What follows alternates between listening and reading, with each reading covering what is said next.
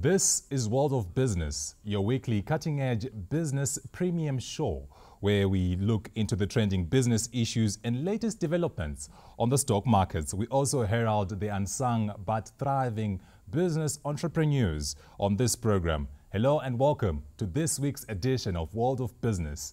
I am Alvin Matawa. Now, government has exempted value-added tax on a number of goods and services in a move that is likely to result in price reductions, or so we think. Now, we are going to look at this in detail in the second segment with economists Simon Gwenzi and Tatenda Nyachega. But first, we take a look at the exchange rates as of today.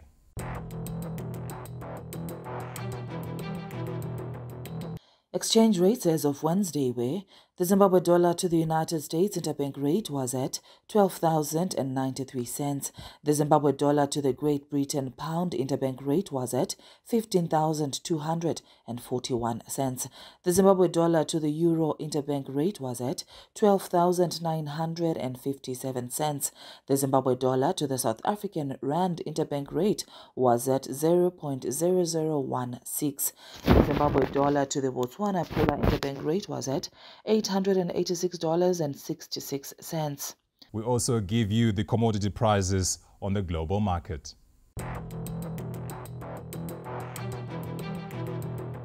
Commodity prices on the global market as of Wednesday afternoon were: gold per ounce traded at 2,003 cents after it went down by 0.20 percentage points. Silver per ounce traded at $22.01 after it went down by 0.65 percentage points. Copper per pound traded at $369.75 after it went down by 0.36 percentage points. Platinum per ounce traded at $876.48 after it went up by 0.14 percentage points. Well, that's all we had for this first segment of World of Business. Do join us in the second segment of our show as we get straight into the discussion.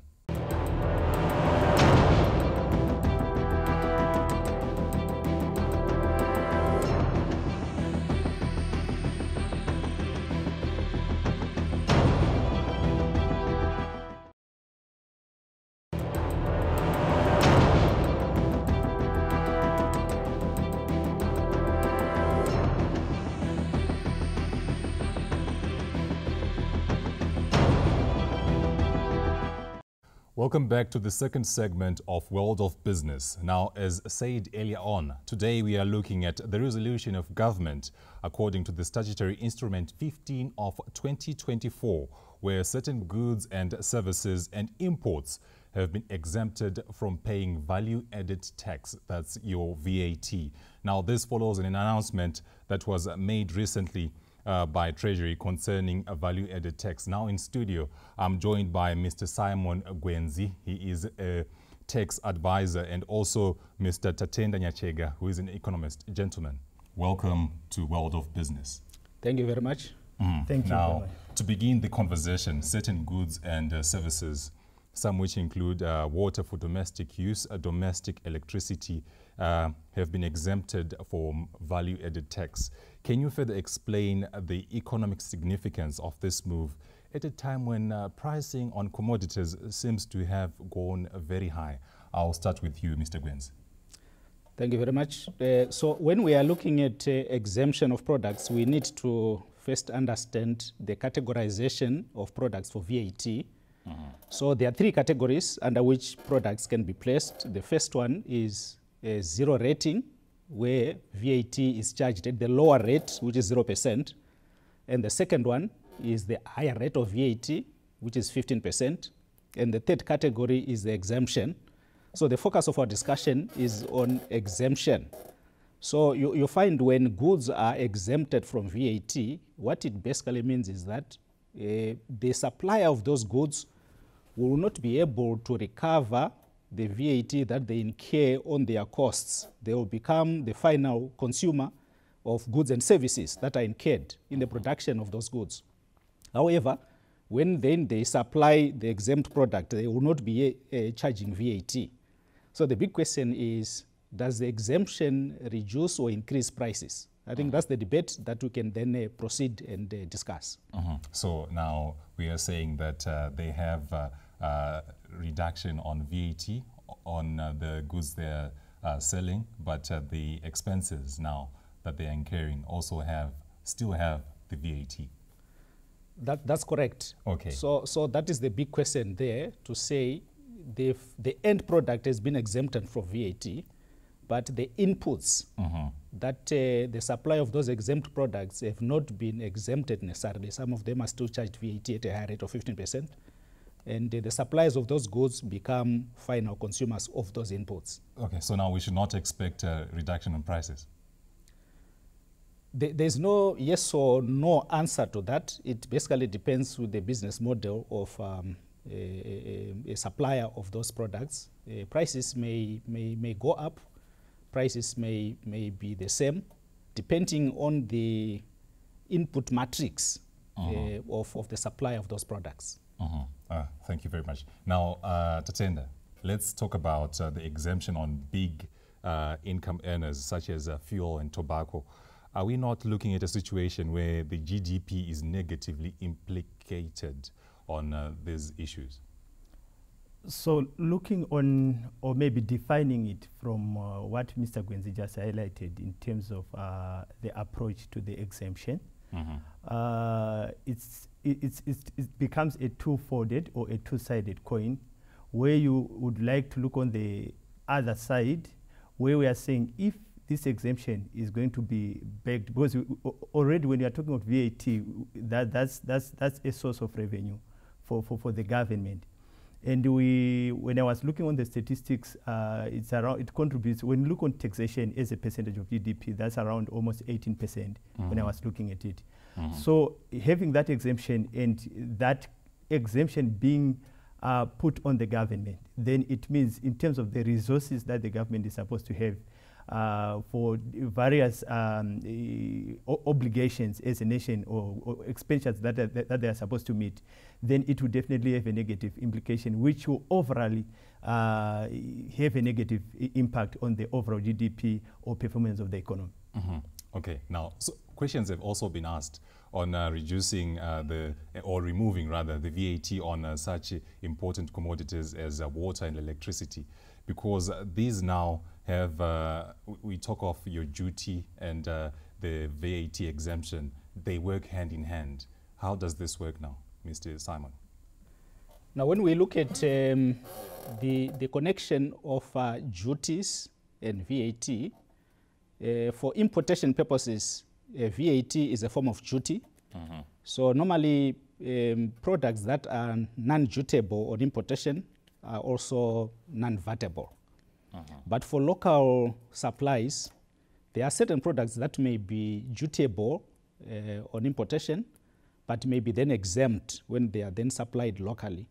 And the reason is duties are normally provided or used by the government for purposes of control of importations or encouraging importations, as it were.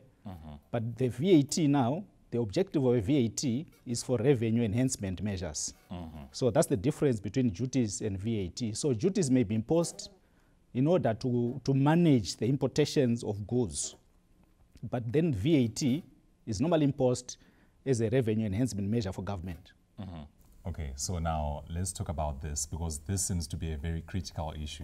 Since the 2024 budget proposal by the Minister of Finance, Professor Mr Mugabe, there has been changes in policy regarding taxation, inconsistencies. Now, does this mean that government does not know what it's doing in terms of this VAT or taxation issues, anything which is associated? All right. So when you talk of policy inconsistencies, I think this has been a thing for more than a decade now being raised. But when you talk of policies, I would say policies are not an event, but they are a process. So if it is a process, then we have to make sure that this process is smooth from the initial stages to the final stages, which is by initial stages, we are talking of the consultation period. How consultative, how inclusive is the policy process? until the final stage, which is the implementation stage. But if you have got players or key stakeholders which are only appearing on the process at the final stage, which is the implementation stage, that's where you tend to have flaws, and that's where you tend to have questions being risen or being raised. So these inconsistencies in our case, I would refer them to the process as a whole, to say that sometimes I personally feel that it's not inclusive. That's why we end up having all these challenges where we are saying today we have got this statement, then tomorrow we've got this statement which is reversing that. The reason of it being reversed is because there is a key stakeholder who actually raised a flag to say this is what should have been done. So in terms of avoiding that, that means our policy processes need to be smooth from the initial stage to the implementation stage. Okay, now, Mr. Gwenzi, this instability has been cited by some as a major driver towards business and market failure. What is your take on this, and does government have a set policy or agenda that industry can use for planning? True. So you know, one of the tenets of a good tax system is predictability and also consistency. So businesses, when they plan, sometimes they don't plan for tomorrow, they plan years ahead. And they want an environment where the tax policy environment can be predictable in the long term. So in situations where you are not able to predict the tax policy environment because it impacts heavily on business, it may be a cost, it can actually be a cost, because compliance for taxes can be a cost to business. So policy consistency is good. Policy inconsistency is not good for business because it will disrupt strategic planning. Yes. So moving on, addressing the first cabinet meeting of the year last week, amidst implementation of a raft of measures of policies to arrest prices and stabilize the foreign exchange rate. President Emmerson Mnangagwa said structured currency is set to be introduced. Now, Tatenda, what should we expect, and what is this structured currency that the president was talking about? So to begin with, to talk of a structured currency, that's a word which is, I would call it an outlier or not often used in the economic and finance space. So my understanding or reading of the word structured currency is when you ride on the foreign exchange market, or when investors are exposed to the foreign exchange market, but guaranteeing them that you are going to mitigate or manage risks that are associated with that market. You are guaranteeing return on their on investment, and you are also guaranteeing that the investment objectives are going to be met. Okay. So that's my understanding. So when we hear the term structured currency, then that's what we expect to see. So possibly it's a statement which was said, but it's a pegged statement, I would say, which you expect maybe to be unpegged. But when I was listening to it, it touched on the issues of, okay, we have been an economy which have been dominant on the fiat currency, but we want to lean more, or maybe to have a hybrid of the fiat currency as well as the commodity market, which then goes to the element of the foreign exchange market. So that's what we are So we're not expecting a new currency, because people on the street were thinking that maybe new money is coming onto the streets. Yeah, so my reading of it is it's not a new currency, but it's just more a more lean towards the foreign exchange market, where you are guaranteeing the investors that they'll get high return on their investment, they will meet their investment objectives, and you try to mitigate any risks that are associated with the investment. Amazing. Now, we have talked about the shift in policy over the last 2 months. Now, as we wait for the release of the monetary policy statement, anytime this month, what issues should the statement address, looking at the fiscal and monetary policies, Mr. Gwenzi? I'll allow my friend here, the economist, to attempt that. Thank you, Mr. Gwenzi. So definitely, when you talk of a monetary policy statement, what we anticipate are the principles in terms of addressing the issues to do with the exchange rate management, inflation management, so that we bring sanity within the financial sector system as well as the overall economy at large. You had given Tatenda space to speak, but do you have anything to add to this? Yes, just to add on to that, from a tax perspective, industry and commerce expect the monetary policy to address the currency and exchange rate issues for the reason that when people plan for their taxes, they want to know how much they are going to be paying tomorrow, and they also want to know in which currency are they going to be paying. Well, that's it for our segment of, we were talking to Mr. Tatenda Nyachega and Mr. Simon Gwenzi, who were helping us unpack on the issue that we were talking about today, where government, according to the Statutory Instrument 15 of 2024, where certain goods and services and imports as well have been exempted from paying value-added tax. We're off to a break. We're back with more after this.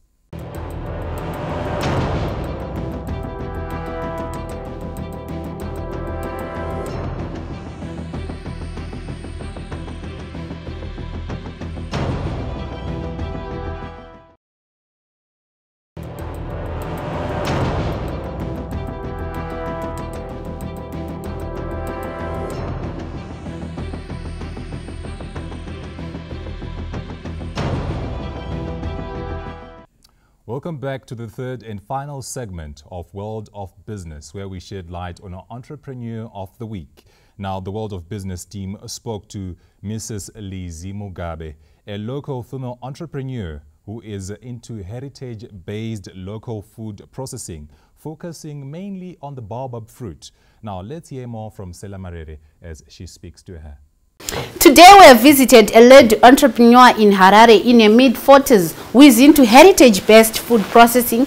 The baobab fruit is quite familiar for its nutritional values. Talk about incorporating a healthy lifestyle. It is the goal for the citizens of Zimbabwe. She's going to tell us more about her initiatives and this conversation. Her name is Mrs. Lizzy Mugabe. Stay with us. So we are now joined by Mrs. Lizzy Mugabe, who is going to tell us more concerning her initiative. Mrs. Mugabe, thank you so much for joining us today, and we are looking forward to learn more about this business. Thank you so much, Cellah. You're welcome. So, Mrs. Mugabe, first things first, what were the circumstances surrounding you starting this business? We started this project in 2021. You know how it was. We used to take vitamin supplements to boost our immune systems. So it hit my mind that, but we have this fruit, the baobab, which is highly rich in vitamin C. In fact, on researching about it, I realized it's got 6 times more vitamin C than oranges. So I said to myself, instead of having my children taking pills, which in fact they also have to take after a meal, how about making the food become the medicine? The only challenge that I had back then was how to make them take it, given that it wasn't as palatable as the chewable vitamins that they were used to. So you said what you did was to identify a gap during the COVID-19 era, and you decided to exploit it, which was of course a benefit because you saw two benefits in one product, both as a vitamin C supplement and also as a source of food. What would you say that your product is solving in the history of Zimbabwe? This is a natural resource from our country, and it's highly nutritious. It's actually one of the listed fruits which is considered a superfood, and we are able to get it easily from our local market. We thought of the urban community. They don't have time to make these juices, just like maheu products. We all know how to make maheu, but when we are at work, we just want a ready product. So we are providing that for the nation, but making sure that we are making use of this superfruit, which is highly nutritional dense. So you said it's an idea that came as a result of a circumstance, and in this case, it was during the COVID-19 era, and you decided to use that as an opportunity to start your business. What are some of the challenges that you faced when you started, and how did you manage to deal with those? Because I'm assuming you were getting into business for the first time. The challenges that I faced when I was starting, it's equipment. When we wanted to, in fact, the first challenge that we faced was shelf life of that product. I'm a pharmacist, I'm not a food scientist. I didn't know how to improve the shelf life of a beverage. So we worked closely with food scientists that we were referred to by the SMEs Association, who assisted us in coming up with a product that is stable on the shelf and in a way that doesn't affect too much the composition of the nutrients in the fruit. Then the other challenge that I faced was to do with the processing of the fruit. As a raw ingredient, when we are making the juices, what we want is the powder from the fruit. So it was difficult for us to get machinery which can help us separate the seed from the powder, because that knowledge is not very widespread. It's an industry which hasn't been explored that much. So to curb that problem, we worked closely with our local engineers in coming up with innovative machinery, which we now have. So we cannot run away from the fact that you are adding value to the baobab fruit and also touching on the value addition aspect of the National Development Strategy 1. But how else would you say, as an entrepreneur, you're adding value to the business and also to the product, and also touching on the value addition aspect of the National Development Strategy 1?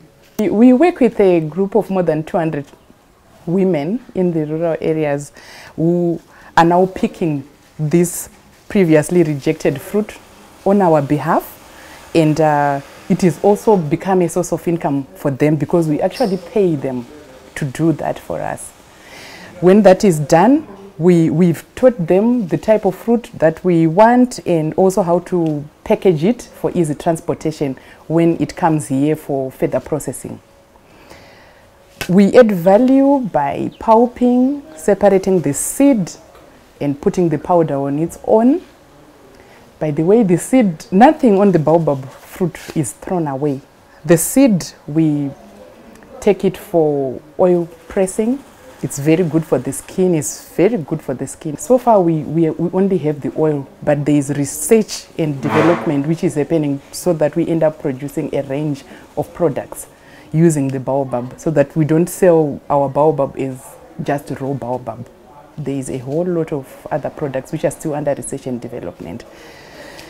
Then the cake, which remains after you press the oil, it's sold as stock feed. So far, you've noticed that we don't have that process here. We outsource the process of cold oil pressing. The machines are expensive, and it's a new thing that we've also started doing. We haven't found the market. We are still researching on our range of products that we are going to make. So I want to draw your attention a bit to the issue of women empowerment. You say that now that you are giving jobs to these women that are in marginalized communities, they've got both a source of income and something to occupy them. What would you say are some of the advantages associated with empowering women in our communities today? Empowering women is very good. You know that when you empower a woman, you've actually empowered a nation. Gone are the days when women used to just sit in the rural areas, wait for their husbands. We are working in town, waiting for that income. If nothing comes, it means it's poverty for them. Now, they are able to plan using their own finances, using their own work that they would have done, using these projects. They are able to plan without necessarily waiting for their husbands, who are most of them based in the cities. Employment creation being one of the elements that you're touching on, and also being one of the benefits that have come with you establishing this business. What's your staff complement, and what criteria do you use when you're choosing your employees? Since our factory is here in Harare, you know that there's been this advent of increase on youth abusing drugs. We decided, how about we empower the youth? So most of our people who are here, in fact, all of them, they are youths that we took from the streets, empowered them so that at least if they have something to do, earning their own income, they are able to be focused with their future and a better life for them instead of resorting to drugs. So our staff complement here, so far we've got 10 people who are operating in the factory where we do the juices and the pulping process. You see that we are in an era where GMOs, genetically modified organisms, have become widespread, and we have got a lot of people, especially the youths, enjoying eating this, consuming these foods. What would you say are some of the benefits that are associated with us getting used to these traditional foods in our diets? I come from a family background where there is a high prevalence of cardiovascular diseases and diabetes. So those diseases are also hereditary, and but you can be able to control them or prevent them using lifestyle, a healthy lifestyle, and diet plays a major role. The baobab fruit, according to research, it has been shown to be, we call it a glycemic moderator. It doesn't cause spikes in sugar levels when you are consuming it. That's why my family embraced this product well, something which is so important to me, and would want the whole community to benefit from the same effects of the fruit, like how my family has been benefiting from. So as an SME and also as a business entrepreneur in Zimbabwe, what would you say are some of the export impediments that derail our country's competitiveness when it comes to exporting, and what needs to be done in order to improve our competitiveness in exporting? Okay, on export competitiveness, we've faced challenges in regarding the requirements which our targeted countries that we would want to export to, the requirements that they need, the types of certifications that they need on our baobab products. They are so expensive and they are not obtained locally. It's been a challenge for us to get enough resources to be able to certify our products according to those export requirements.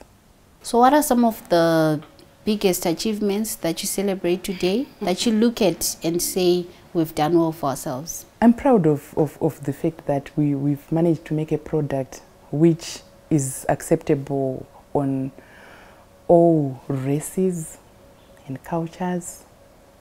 Some people would never tasted baobab or never knew about baobab. When they taste our product, they love it, they embrace it as part of their daily routine.